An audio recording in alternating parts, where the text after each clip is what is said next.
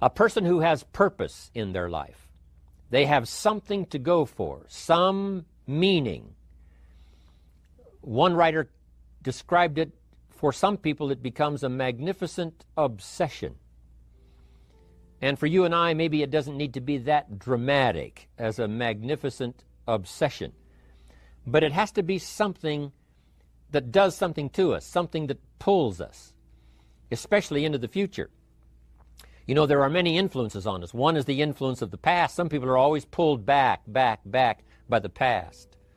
Some people are always pulled aside by the distractions. But here's what's powerful. If you have a list of high purpose in your life, it pulls you toward the future. And the more powerful the purpose is, the stronger it pulls. And here's the other great advantage if you have purpose for the future. It pulls you through all kinds of challenges and all kinds of difficulties. If you don't have these strong purposes for the future, it's easy to get swallowed by a bad day.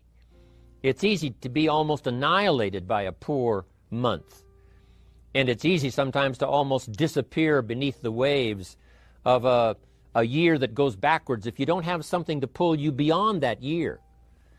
So if you want something to pull you through all kinds of challenges, all kinds of difficulties and things that come at you, you got to have something on out there beyond today, beyond next week, beyond next month, beyond this year, that pulls you into the future. And the clearer it is, the stronger it pulls. The more dynamic it is, the more it affects your life, your spirit, your heart, your soul. It also creates imagination. It gets your mind working on how to achieve that purpose. And if your mind will work, and if your heart works, and if your spirit works, and if you have good input, like good ideas, I'm telling you, there isn't anything you can't accomplish.